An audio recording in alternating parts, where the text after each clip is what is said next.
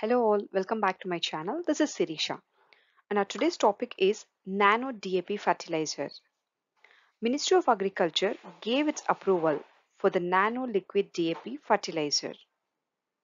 DAP, that is diammonium phosphate, is second most consumed fertilizer in the country after urea. So what is Nano DAP?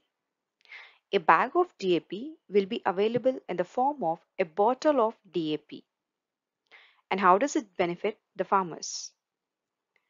One conventional bag of DAP costs around rupees 1350 to 1400 and the actual cost is rupees 4000. The difference price is given as subsidy by the government. So now a bottle of Nano DAP costs around rupees 600, that is almost half the price of one bag of DAP. And who manufactures Nano DAP fertilizer? IFCO, that is Indian Farmers Fertilizer Cooperative Limited, one of the multi-state cooperative society which is based in New Delhi, manufactures this nano liquid DAP.